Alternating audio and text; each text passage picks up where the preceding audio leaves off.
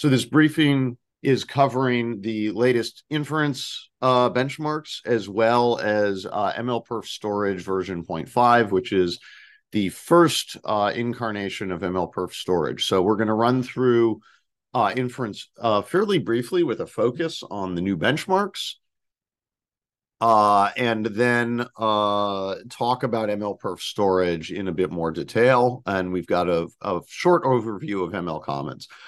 Most of the folks here should be familiar with MLCommons, so I'm going to try to make this fairly fast. The goal of this briefing is to help everyone understand MLPerf and MLCommons. Again, ask us questions. And then just so folks know, in terms of ground rules, statements by me or by working group chairs are on behalf of MLCommons. Ray asked a great question. How should we handle questions in line? I think if you want to raise your hand, I think I can see that. I'm also okay if you kind of just cut in on audio. Like, I don't get offended when people interrupt me. Nathan, do you want to monitor or David, do you want to monitor the chat to look for questions? Sure. Yeah. All right. So in here, go back. Right. So statements by member companies are not MLCommons statements, so don't get those things confused. We are going to avoid any comparisons to competitors, explicit or implicit. So don't use this as an opportunity to slag off your competitors or your partners. So for members of the press and analyst community, you should have or will shortly receive a copy of the results. I apologize that these didn't go out 2 days in advance like I wanted to. For those who are not aware, I was actually at Burning Man, and getting out of there was a little bit delayed relative to my original plan. We can talk about that later, but you will get the results and the supplemental discussions and this presentation as well. Everything will be in the Google Drive link listed here. Many of you should have access to that. So just as a reminder, MLCommons is a global community. We have members from all across 6 out of the 7 continents, and actively looking to get the 7th. We come together for collective engineering. I think MLCommons is really unique in this regard. I don't believe there are any other organizations like it. There are a lot of ML-focused organizations, but none that really do engineering. And there are a lot of engineering organizations, but none that really focus on ML. And so we're sort of at this really unique sweet spot. And it's really a privilege to lead this organization and support everyone who's contributing. We're here today to talk about benchmarks. And again, the motivation here is that benchmarks ultimately help to define where we are and act as a barometer on progress, and then help drive us to improve. I think one of the keys here is aligning things like buyers and sellers, designers and salespeople on what does it really mean to be better. Because as the picture shows, as anyone who has ever rowed knows, when everyone is rowing together, you go really, really fast. And if you aren't in sync, then progress is just much slower. So I really see there's a twofold purpose to benchmarks in general and MLPerf specifically. Machine learning is a full system problem, and I think you'll get to see sort of a really wide spectrum of that, looking at storage, looking at inference. So we have a lot of levers to improve performance. Everything from data optimizations up to process technology, software improvements, and throwing more systems, more compute, more storage, more memory bandwidth at a problem. But the demands on performance are tremendous. Here's a sort of outline of the goals of MLPerf and the benchmark suite. We want our performance results to be reproducible. We want them to represent production use cases, what people are actually doing. We want to see innovation, and it needs to be fair and useful. So that's really what we set out to do with MLPerf. And the result is we now have a suite of benchmarks that really spans from the smallest systems to the largest, measuring performance at many different scales across many different types of workload. Today, we'll be talking about, in the data center and edge inference suite, as well as storage. But, ultimately, MLPerf incorporates related workloads in training, mobile, tiny, all sorts of different platforms. I'm particularly excited about the storage benchmark, which brings us, I would say most of our benchmarks were relatively compute focused.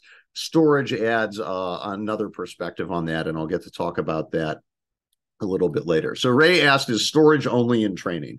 I'll talk about storage later on in the slide deck, but the answer is yes. MLPerf storage is really tightly coupled to training and HPC. So in past briefings, I've given a long overview of MLPerf Inference. I'm going to go with a much shorter one. I may even skip some of these slides for the sake of time. However, there's a longer MLPerf Inference paper here you can read if you're interested. As a reminder, in MLPerf Inference, we have 4 different scenarios: single stream, multi-stream, server, and offline, representing different deployment scenarios, really. Right? So single stream is where, the only thing you care about is what's the latency for answering one query. Server sort of represents online random query arrivals. And so the measure is throughput with a latency constraint. Offline has no latency constraint. And then there's multi-stream, which is throughput for 8 images at a time sent in a synchronized fashion. This is a list of the workloads in MLPerf version 3.1. You'll note there's 2 new ones highlighted in green that we added. We're going to do deep dives on both of those in a little bit. And both of these sort of have analogs in the MLPerf training benchmark suite. So if you were with us for our briefing last quarter, these will be, the recommender will be pretty familiar, but the LLM is actually going to be a little bit different. So stay tuned for a moment. But, these, I think one of the points is we're evolving the benchmark suite to reflect what's going on. So the recommender is much more reflective of modern practices. We added our first generation recommender a couple of years ago. We're now updating it. And then our LLM benchmark is brand new this quarter, and really reflects the explosion of what sometimes people call generative AI, large language models, etc. That we've been reading about in the news. So for all of these benchmarks that are available in the server, in the data center group division. Data center requires publishing both server and server and offline, excuse me. And so for the server performance, there is a latency constraint, right? Which is, as you feed queries in to the system, it must respond with a latency target. Right? No one really cares about visiting a website that takes a long time to render. They'll just lose interest and wander off. So our new recommender has a 60 millisecond latency constraint, while the text summarizer is 20 seconds. And we'll talk a little bit about why that is so long.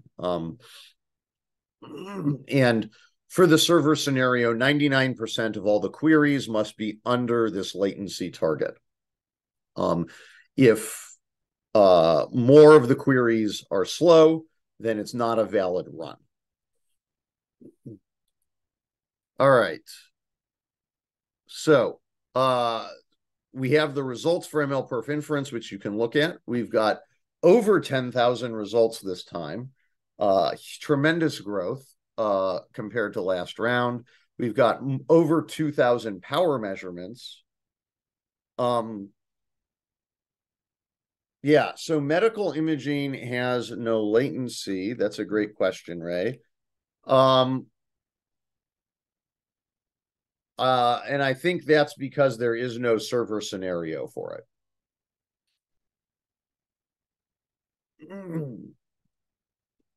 Michelle, are you on? Is that correct?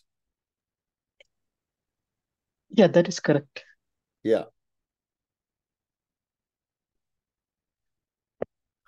Yeah, so the medical imaging is just not typically handled in a server context.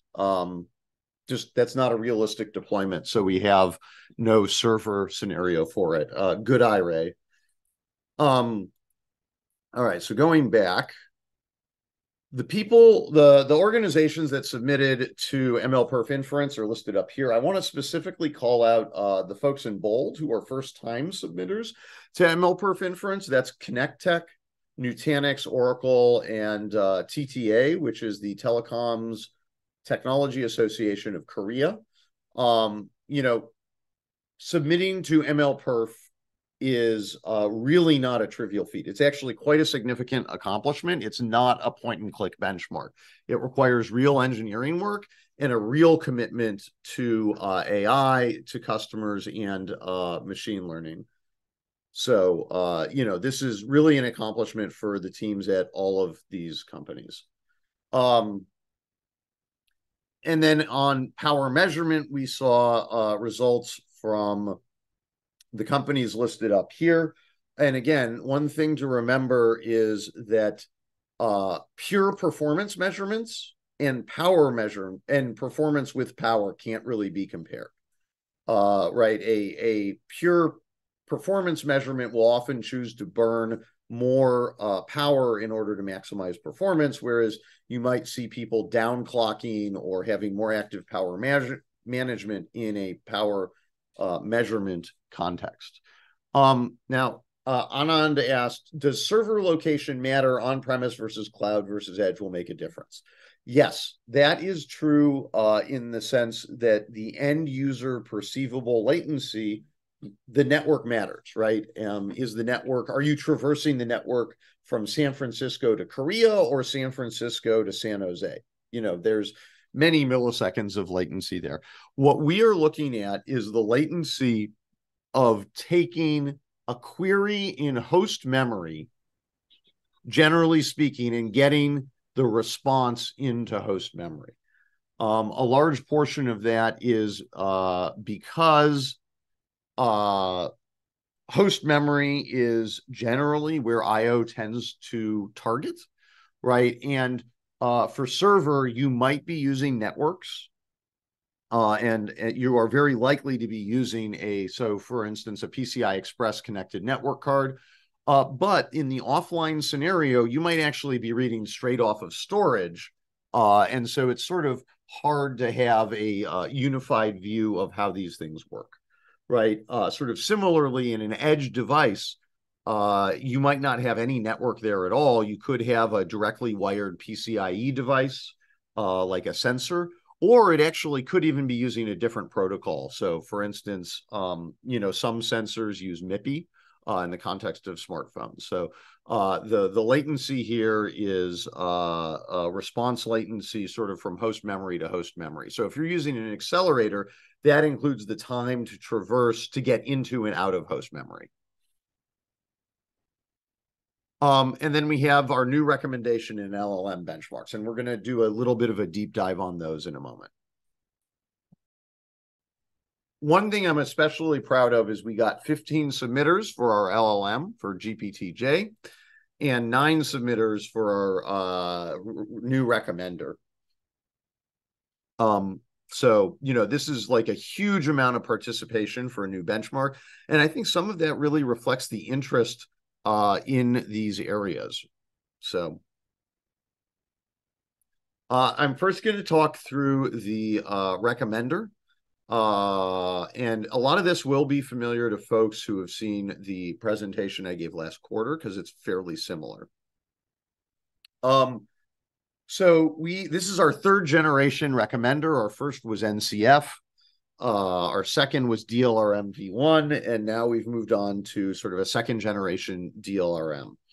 Recommendation is very much an underappreciated aspect of machine learning. It sort of is behind the scenes for, many things, determining the content we look at, how you see recommendations. It can be used in fraud detection.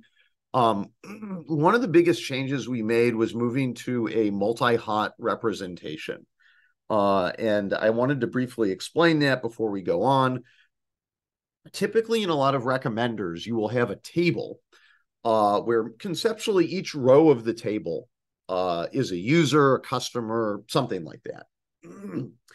And in a multi-hot representation, each row is associated with multiple columns, but each column can be a vector and sort of more complex data. So, for example, the one I wanted to give is if you imagine that each row of the table is users and you're looking at TV, you might be looking, let's for a moment imagine that each column is a title, right? You've got Game of Thrones, you've got Succession, you've got Jeopardy. You don't want to know just, hey, did your user watch that title? Are they interested in it? You might want to know how many episodes did they see? How many minutes of each episode did they see? Do we think they fell asleep during it? How did they rate it? Or, what is the content type, right? Game of Thrones and Jeopardy are a little bit different. I haven't seen anyone get beheaded in Jeopardy yet. Right. So you might want to capture many different dimensions in your embedding table in a recommender in order to produce better recommendations. So that was really one of the biggest improvements we made in DLRM DCN v2. We also expanded the size of the data set to be more representative of industry practices, going from 1 to 4 terabytes. And the result is higher accuracy and much more compute. We're also doing about 5x more memory operations due to the multi-hot lookups in the embedding table, with correspondingly about 5x more compute in the network. So this is an overview of the data set. I'm going to sort of skip past this and let folks read offline. The key thing about the recommender is the sort of first stage is you have a combination of dense features that can be put into a classic multi-layer perceptron network. And then you have this embedding lookup. And that's this table I was talking about that is now multi-hot. And that contains sparse features, right? Typically, if you imagine in Netflix, there's probably no customers that have actually seen every show in Netflix. Or if it is, it's some sort of, beta tester, right? So the features there are really sparse in general. You could, again, think about like shopping at Amazon. Most people have not looked at every item in Amazon. In fact, I suspect no one has looked at all items in Amazon. So you first do this embedding lookup to pull out a dense representation that is then paired with the multi-layer perceptron that took in the dense features. You communicate about the interaction between these two things and then do more compute at the end. So this is pretty representative of state-of-the-art recommendation. This model was built by a team including many folks from Facebook and was in particular sort of constructed to not exactly match what Meta does in production, but to be representative of. And so this is, one of the ways that we can ensure that our workloads are very relevant and meaningful. Here are some more details about the network. So there's some specific details on how this network operates in inference that I want to dive into. So first, it is a data center only workload. So that means it's only tested in server and offline scenarios. there's a quality target. As with all inference benchmarks, the reference model hits a particular accuracy, in this case, 80.31% area under curve. And when you submit, you can either do 99.9% accuracy, so that would be just 0.1% degradation in accuracy is allowed to support quantization. And then we also have a 99% accuracy. So, in practice, my understanding is that for a lot of critical revenue related activities, you're going to be looking at more like this 99.9%, right? If any accuracy loss results in a loss of revenue, that's not very interesting. But there are other recommendation applications where, you can get away with less accuracy. So we've got a couple of different quality targets, and then the server constraint on latency is under 60 milliseconds. And, to be frank, again, that's an upper bound on latency, and most submissions will be a lot faster. Now I want to talk about our LLM benchmark. This section's a little bit longer because I want to put it in context overall. So the first thing to understand about large language models is that they operate on tokens. A token is typically a piece of a word, and a language model simply takes a set of tokens as input and predicts the next token. Now, you can chain this together to actually build a predicted sentence. But, my example here is just predicting a single token, which is if you say, why did the chicken cross the blank? Anyone here would be able to understand that the answer is road. In practice, LLMs are used in a wide variety of applications. You can use them in search, in generating content like essays or summaries. The summarization is what we do here. Language translation. And one of the key things is that our LLM inference benchmark is actually quite different from the training benchmark. And I'll talk a little bit more about that in a moment and sort of establish the relationship between those. One of the critical differences is the inference LLM is fundamentally performing a generative task. It's writing fairly lengthy sentences, multiple sentences. And it's also actually a different and smaller model.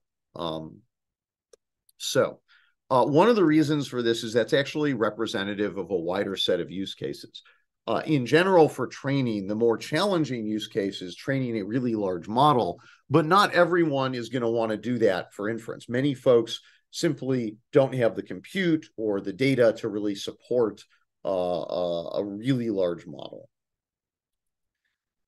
So the actual task we're performing with our inference benchmark is text summarization. So we feed in an article, as this example indicates, and then tell the language model to summarize the following article, right? And so then it'll emit a couple of sentences summarizing the article. Now, one part of the process here is you have to take that article that's in text and convert it to tokens. That tokenization is not part of our benchmark. There is a standard tokenizer that we use, but the time that it takes to tokenize isn't counted. So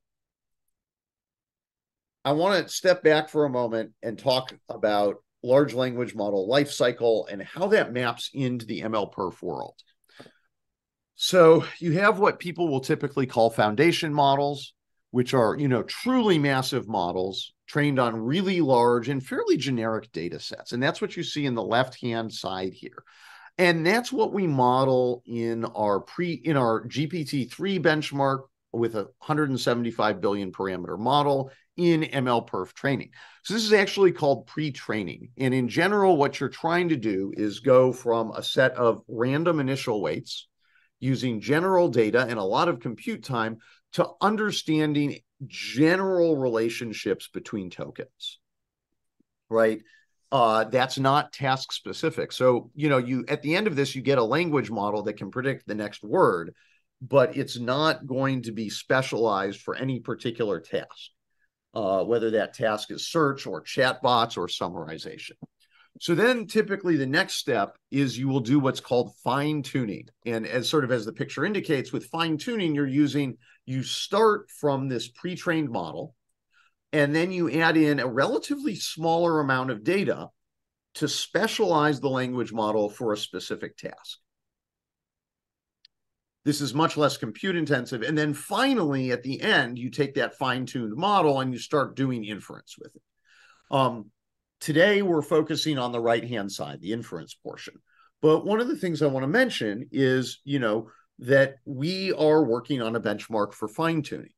If you think about these three stages of deploying an LLM, there's probably an order of magnitude drop-off or more between the different stages, right?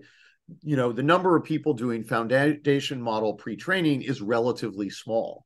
We've heard about a lot of the companies that do this, OpenAI and Google and Anthropic, Microsoft, folks like that. Your mom and, a small company is not going to be doing foundation model pre-training. So, typically. However, many enterprises have enough data to do fine-tuning, right? So you could think about getting an email summarizer or a meeting summarizer that is trained on all of the email within a company and fine-tuned using that proprietary data, right? That would allow you to very effectively summarize emails within that company, right? And so there's orders of magnitude more organizations that can do fine-tuning than this foundational model pre-training. And then lastly, you have folks who are actually deploying the models in inference, and there's many folks who can do that. Actually at MLCommons, we are using a large language model to analyze our code and our benchmarks and answer questions about it internally. So we're actually doing some amount of fine-tuning and inference, but as a business imperative, we're not really training foundation models on our own data at all. So Sudiptu asked, what are MLPerf benchmarks in 2023? So I showed you the so each benchmark suite is different. I showed you the outline of MLPerf Inference in a prior slide. So we've got about 8 benchmarks. Training and inference alternate by quarters. There's also MLPerf Mobile, MLPerf Tiny, and there are separate presentations on those that we'd be happy to forward to you. The fine-tuning benchmark will be part of the training benchmark suite. And so, again, the subject of today's discussion is our inference benchmark, which is using the GPT-J 6 billion parameter model. So,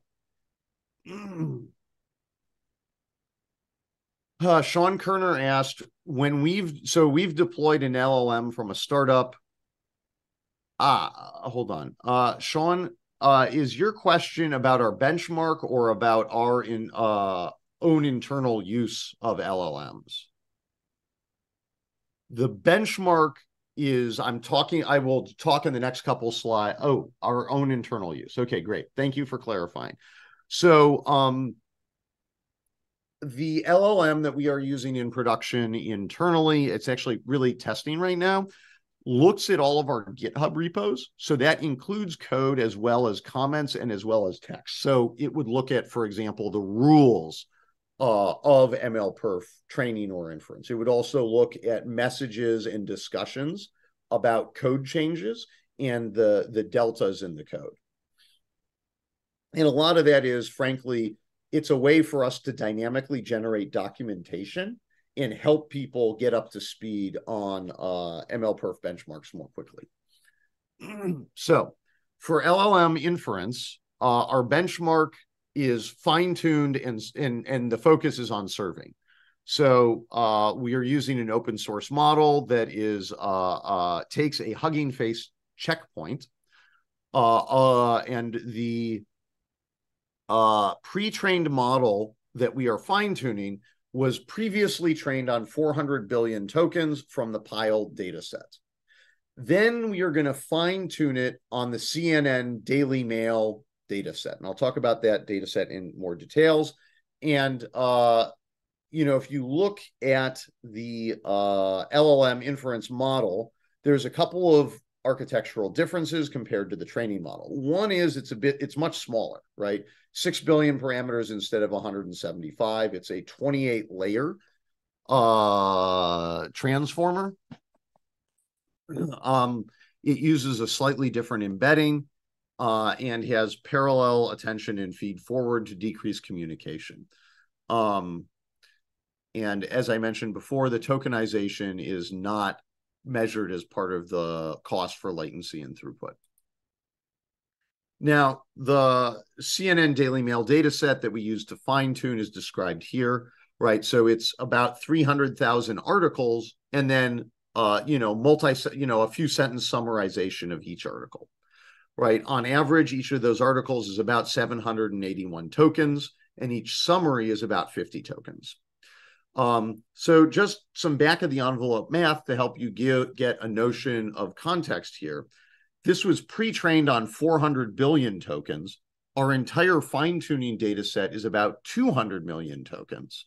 And we didn't even have to use the entire fine-tuning data set to hit target, our target accuracy, right? So again, that gives you a sense of scope. A foundation model is several thousand times more compute than fine-tuning. And our benchmark uses the validation data set from CNN Daily Mail to compute accuracy and performance. So this is the reference model that we use, GPT-J 6 billion. We've got 28 transformer layers as described here. We're using the classic GPT-2 and 3 tokenizer.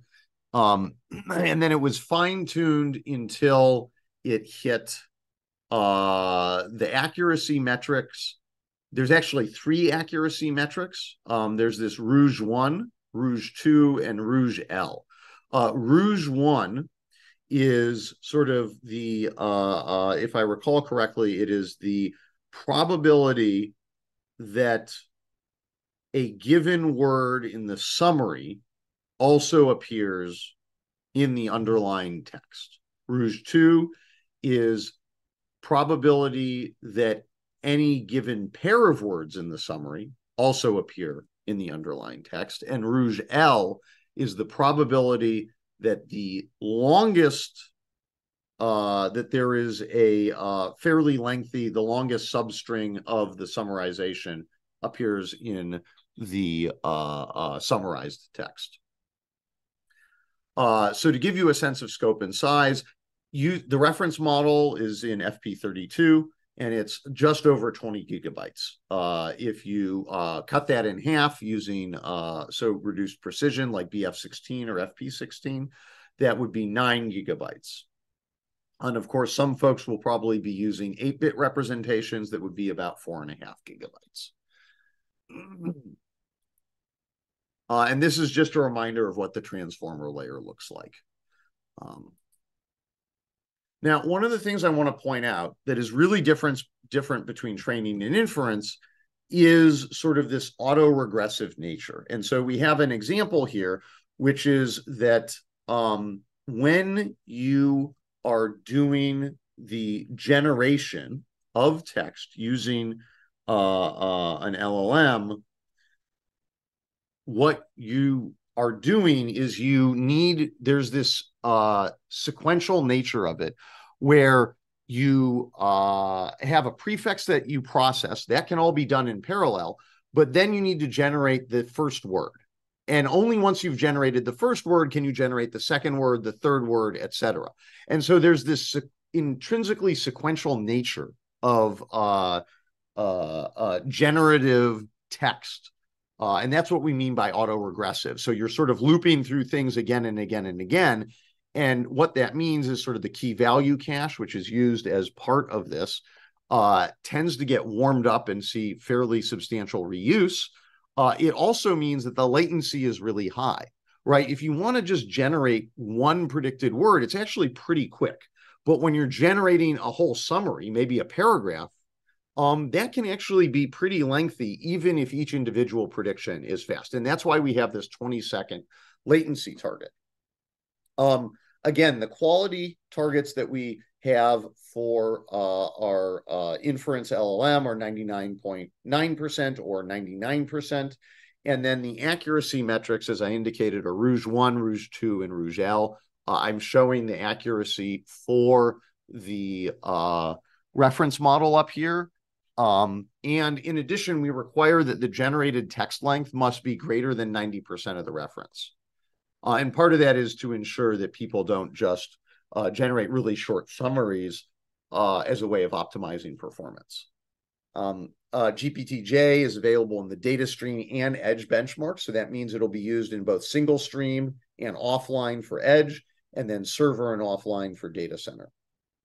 As we mentioned, the server latency constraint is 20 seconds. And then the generation parameters is a 4-wide beam search that does Michelle, does this mean that we're generating at least 30 tokens at a time and no more than 128? Is that the way to parse those next two bullet points? Okay, perfect. Michelle is the MLPerf Inference co-chair. So as you go through and generate additional text in your summarization, you'll be generating between 30 and 128 tokens in one fell swoop. All right, so that concludes our discussion of the new benchmarks in MLPerf Inference. And now I want to turn to MLPerf storage. And I want to talk a little bit about sort of the motivation and then also the history. So we got MLPerf storage started to a large extent at the urging of Debo Dutta, who's from Nutanix and has been involved in with MLPerf for a long time. The point is that storage is really a very significant aspect of training, but it's often underappreciated. Debo and I had talked about this for a while. And then, I was talking to various vendors and customers. And one of the things that was mentioned to me is that actually there are some cases of pretty large hyperscalers who deployed really large training clusters that could not really hit their peak utilization because they didn't have enough storage. And so I found that fascinating. And right, what that really means is that there's fundamentally a hard problem in storage and one that's underappreciated, right? Most hyperscale companies that are buying thousands or tens of thousands of accelerators have engineers on staff who are there to design proper storage subsystems. And so, this just really pointed out that this is a critical area that is underappreciated. So we took the opportunity and about 2 years ago formed a storage working group focused on how you would measure performance for storage in ML. And I really want to thank everyone here who's worked on this. This has been a fabulous working group. I kind of helped incept the idea and mentored it, but a lot of this leadership was really from Juana, especially, who's a professor at McGill, Curtis Anderson, Janu, and Huiho, who are our working group chairs, but the entire working group really participated. And there's other folks who aren't mentioned here who may have sort of left or switched employers along the way who've contributed. But this has just really been a fabulous experience to see storage go from idea to actual benchmark. So the reason why storage is critical is because, data-centric AI really is about the data, right? And what that means is the capacity and the egress bandwidth become very important. I don't want to belabor the point on this slide, in part because we're running late, but storage is a critical portion of training. There's a paper at Meta that I linked here that says about a third of the power used in training is from data ingestion. So we wanted to understand the bottlenecks and the storage bottlenecks in ML workloads to help optimize that and help make buying decisions. And just again, to kind of set the context here, I'm going to go from right to left here. If you look at MLPerf training, we've got that cracked. That is the compute-heavy benchmark measuring training. But as part of training, you have this online data loading, right? And so when you do training, you're loading in batches of data constantly from storage. MLPerf storage focuses in on that. It really only focuses on the online data loading, not any pre-processing. It's very common to do pre-processing, but that's sort of outside of the scope of the first generation. And then in addition, there's typically this offline bulk data loading that might happen once a month or once a week, where you're taking new data into your overall storage system. And there's oftentimes pre-processing there. That's also outside the scope of MLPerf storage, but is something that we want to develop a benchmark for in the future. So if you look at MLPerf storage, it's very tightly coupled to training and measures getting data out of the storage into the compute subsystem. So Ray asked, are you pre-processing?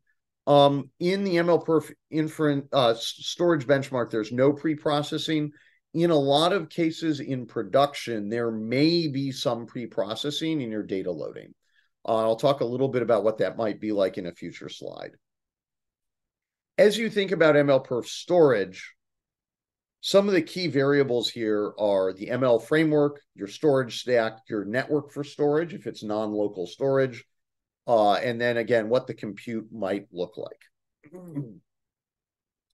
The key accomplishments in MLPerf storage is we created a tool that represents ML training IO patterns that doesn't require having any compute or accelerators there. That's really important, because if you want to size a storage subsystem for 1,000 accelerators, you don't want to have to buy 1,000 accelerators. It's quite extensible and scalable. And one of the things that's actually very interesting here is this is a very dynamic tool that is coupled to compute. So the metric for MLPerf storage is essentially how many samples per second can be streamed out given compute utilization, right? And so we model a compute subsystem. And the key point is that if your storage falls behind too much, the compute subsystem will be idle. And we only allow 10% idle due to storage. So if your storage subsystem is too slow, you won't even actually be able to support any accelerators and run the benchmark. So here's sort of a brief primer and block diagram on this. So again, the thing that we're focusing on here is this load data in batches between the data set, the disk here, the cache, and into the compute. So now the key point here is data is different for different benchmarks, right? There's no pre-processing, and this is an extremely flexible benchmark. You can use it on object storage or block-based storage, and you can use it on local network-attached or software-defined storage. So it's actually quite flexible, again, in the vein of MLPerf training. Some of the key variables to think about, the framework and how it represents storage in the data loader can have a big impact on the workload. The storage stack itself can have a huge impact, like what physical storage? Is it NVMe? Is it a disk? Are you using, maybe you're using serial ATA? And then how it's connected to the host nodes, right? Things that are over the network have some added latency and complexity. But, by putting it over the network, it might have more DRAM for caching. The type of data matters, right? So images are much larger than text samples. And so we'll see some details in a moment. And then the other thing here is MLPerf storage is designed to incorporate caching, but not to allow the entire data set to be cached. And again, one of the key things here is simulating the compute. Debo just chimed in the chat. Being able to simulate the data set accurately in a way that is representative. We spent a lot of time investigating that and making sure that the simulation would be accurate of the real world. So we've got 2 workloads right now. We're going to add more. And again, these are drawn from MLPerf training benchmarks. And one of the things I want to point out is just the difference in sample size, right? So for BERT, your typical sample size is 2.5 kilobytes. The typical sample in 3D medical imaging is 146 megabytes. So, actually getting a sample fed into the system is pretty different between these 2 things, right? One probably looks like a fetch of 150 megabytes of data with not a lot of control or disk seek time. Whereas if you think about the number of IOs to sustain, say, a gigabyte per second, you're going to need many more IOs for something like BERT. And we're going to be adding more tasks, more data sets in the future. We just focused on 2 to start with. MLPerf storage has 2 divisions. One is closed, and in the closed division, the framework data loader must be used unmodified, right? So standard PyTorch, standard TensorFlow. Those are the frameworks we currently support. If folks are interested in others, we'd be happy to allow that. In open, you can use custom data loaders and make significantly more modifications to the storage stack. We got 5 submitters. I want to congratulate all of them on submitting to a first-time benchmark. Argonne National Lab, DDN, Micron, Nutanix, and Veka. It's again a really big deal to both help with the design of the benchmark and get across the finish line in the first submission. I'm thrilled to have all of these folks participating. And we got a combination of storage represented here: parallel file systems, local storage, software-defined storage, and a wide variety of storage protocols, with 28 results for our first round. And as you look at the results, just sort of try and think through what they might say in looking at the differences and the similarities.